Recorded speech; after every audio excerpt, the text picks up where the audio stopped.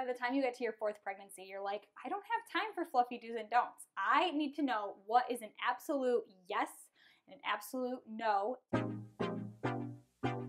Hey everybody, welcome back to my channel. I'm excited to actually be sharing things that I am and am not doing because I'm actually pregnant. It's still kind of like crazy to think that we're in this place. For everyone new here, my name is Dr. Nicole. I'm not only a pelvic floor specialist, but I'm also a mom of 2 toddler boys, and I am newly pregnant. So I am going to be following all these do's and don'ts right along with you. So one of the things that you might not have thought of when you think about the do's and don'ts, and I can't say this is like going to cause direct harm to your baby because I don't think there's evidence out there to support that just yet. But something that I think is kind of important not to do is to keep your cell phone on your body. So I used to work at the hospital during my first pregnancy, and because I was big and couldn't wear many other scrubs, this is what I wore. Before I was pregnant, I would always just take my cell phone and put it in my pocket. And I would carry it around with me because it was easy to see what time it was, to time sessions and things like that. But when I got pregnant, I was like, you know, that's like really close to baby, especially being right by my belly. And there's a lot of things that this emits that I just don't really want all up in me and my baby's business. So I started putting my cell phone in cupboards, keeping it in my locker downstairs, doing other things with it so that it wasn't like on my person all the time. I've heard a statistic that it should be at least an inch from your body at all times, which means if it's in any sort of pocket, it's probably not far enough away. 2 more things that I want to make sure we're not doing when we're pregnant is, this one's probably pretty obvious, but I feel like it wouldn't even be a complete list of do's and don'ts if I don't at least mention it.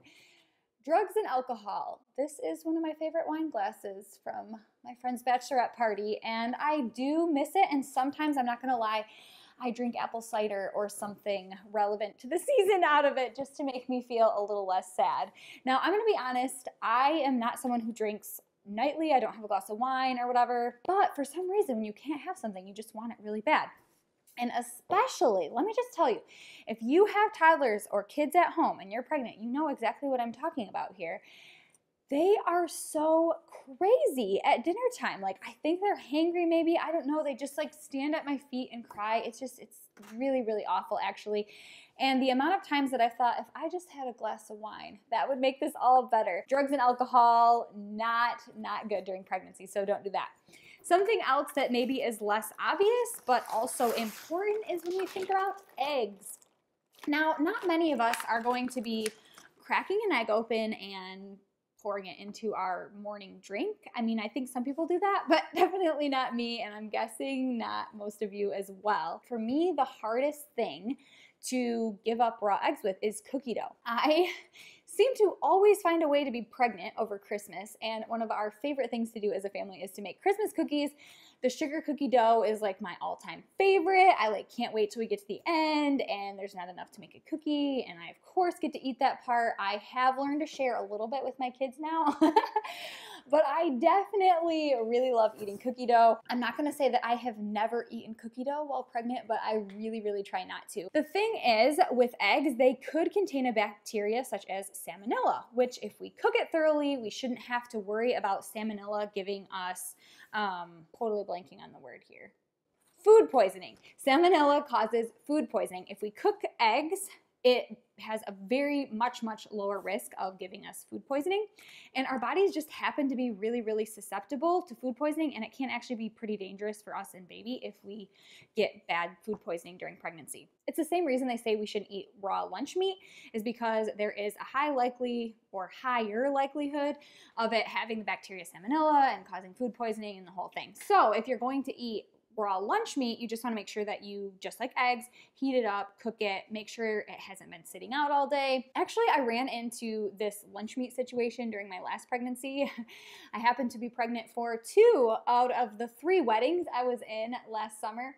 And the thing to do when you're getting ready for a wedding is to make sure that the bridal party has like something to eat so they don't go all day without eating. And a lot of times the choice is subs, which are amazing, especially when they get Jimmy John's. The choice is like not eat, be really hungry, pick off the meat and like really not get very much nutrition out of my sub, or take my chances with the sub because I knew it was fresh, it had just gotten there, and kind of hope for the best. And so that's a call that you'll have to make. For me, it was like, I think eating this sandwich and the nutritional value that this sandwich is going to provide for me and my baby is more important or less risky than the chances of me getting food poisoning. So I went for it, and thankfully I have not had any run-ins with food poisoning, and hopefully that will continue to be true. There's actually quite a few foods that we aren't supposed to eat during pregnancy. I'm not even going to take the time to get into all those in the video.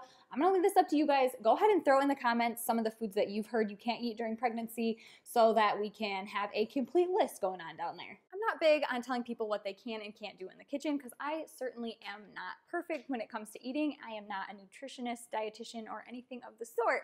However, what I do know is that during pregnancy, you really don't want to be eating for two. I have definitely use that card to be like, I need ice cream because the baby is saying that it wants ice cream. But the truth is, during our first trimester, we actually don't need any extra calories to take care of our babies.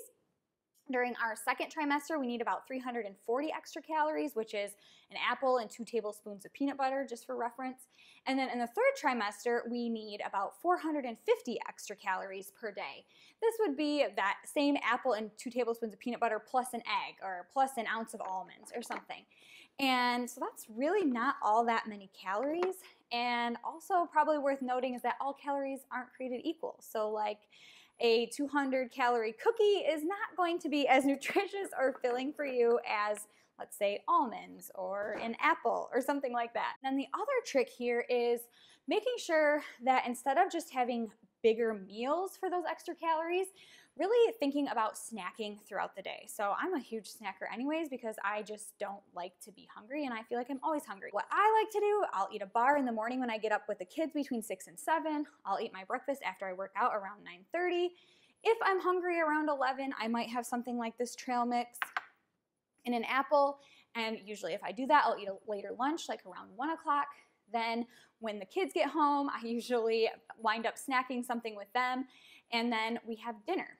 I try to avoid the night snacks because more often than not, it's something like chips or pretzels or something that actually wasn't that good for me anyways. The other great thing about having snacks throughout the day is that it will make sure that you don't get to that hangry stage. Hangry is really bad when you're pregnant because if you have any bit of morning sickness, it is only going to be accentuated or worse when you get that like empty stomach feeling. This is why a lot of people have, well, I guess this is why they probably call it morning sickness, because when you wake up in the morning, your stomach is completely empty.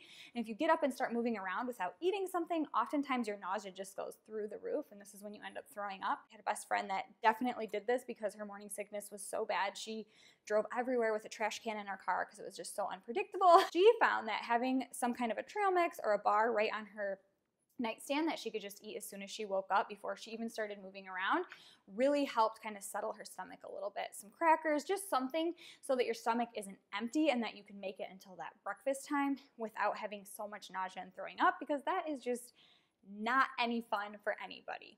Fortunately, in the kitchen, there happens to be more don'ts than do's, so let me grab something here.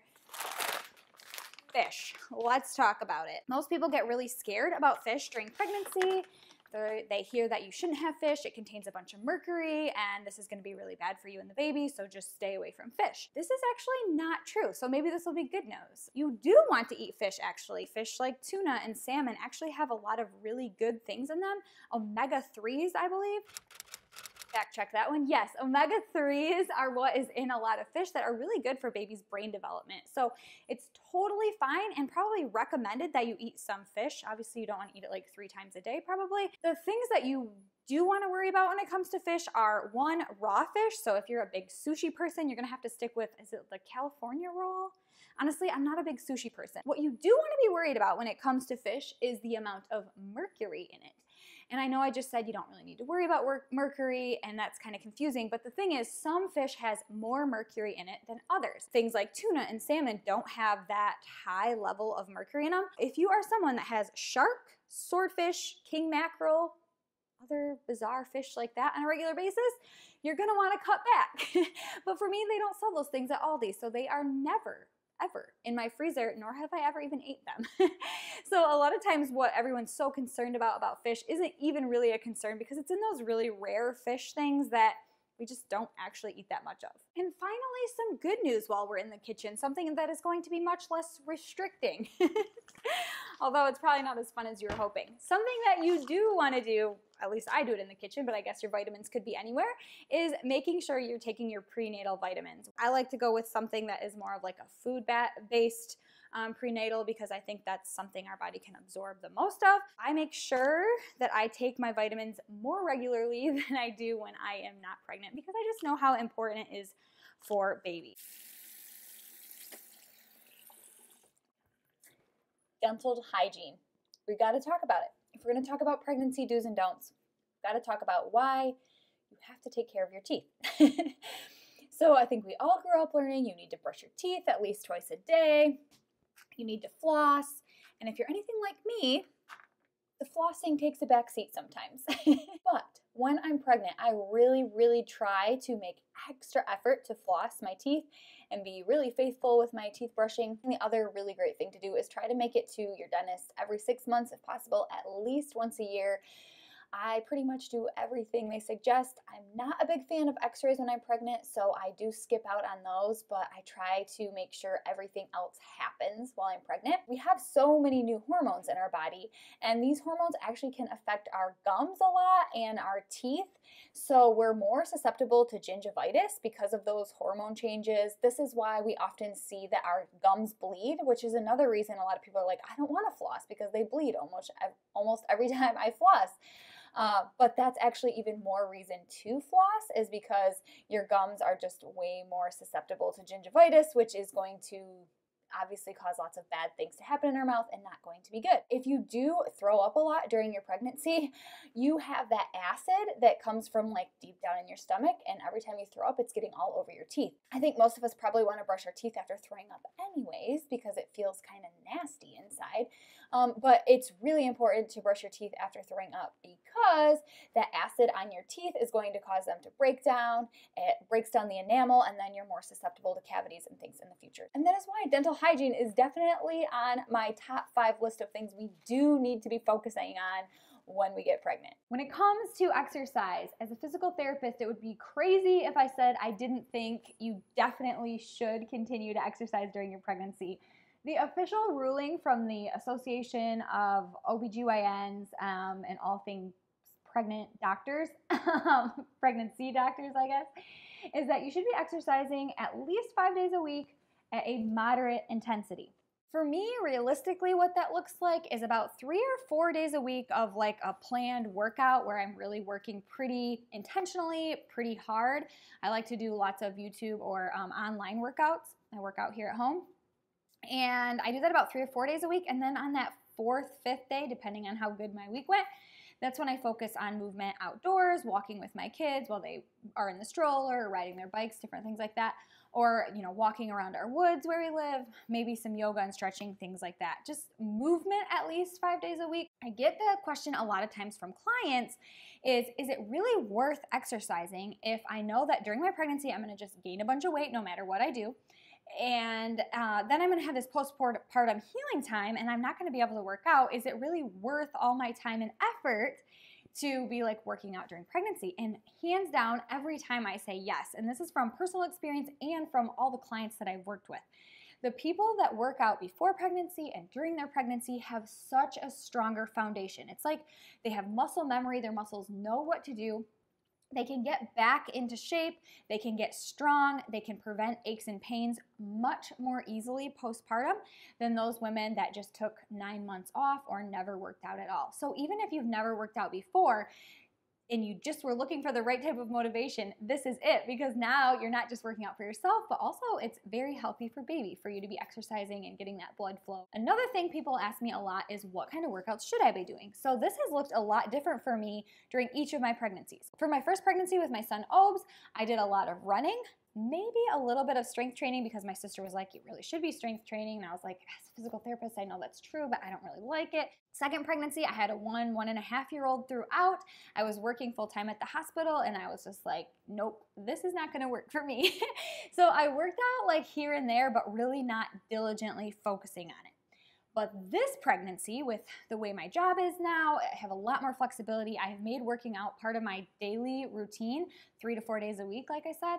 And I am focusing a lot more on strength training because I've learned how much benefit there is to being strong. It prevents aches and pains. And we all know that during pregnancy, we're going to have a lot of aches and pains, especially back pain. But if we have a really strong core, strong butt, we can prevent some of that pain. It's also going to help prevent diastasis recti or prevent it from getting worse. Definitely got some with my last son. He was enormous and I did not do my strength training as diligently as I could have during pregnancy. And so if I want to make sure that doesn't just like split wide open and I can fit a whole fist in the gap, I really want to make sure I'm focusing on core strength here. And the other thing about strength training is that it is just going to be something very sustainable that I can do throughout all 3 trimesters. If I do something like running, when I get to that 3rd trimester, I'm not gonna lie, it's not the most comfortable thing in the world. It just feels like this big belly is just like so heavy as you're running. The other thing is our body releases this hormone called relaxin during pregnancy. It makes all our ligaments really loosey-goosey, which is great for delivering a baby.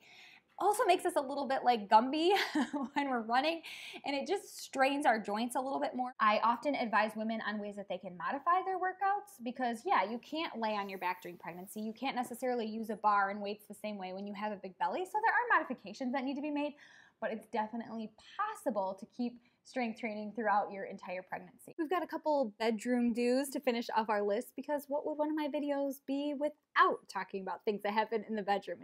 It feels right.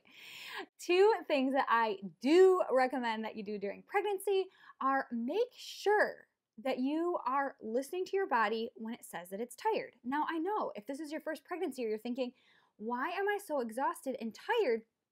I'm barely showing, I haven't gained any weight, like there's no reason I should be this tired.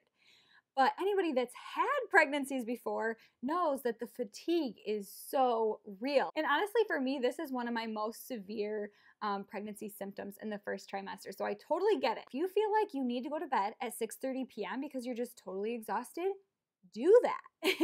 If you feel like I need to take a nap when I get home from work because there's just no way I can make it through my evening without taking a nap, do it. If you're like, I need to play games with my kids where I'm laying down, pretending that my body is a literal ramp for my kids while they drive cars over it, do it. You are going to be exhausted in your 1st trimester. You're growing a life, you're growing a baby. Like there are so many things going on under the surface that we just can't even see or don't think about. And that is why we're so tired. And the last do for this video is going to be so on brand with everything that I am about here.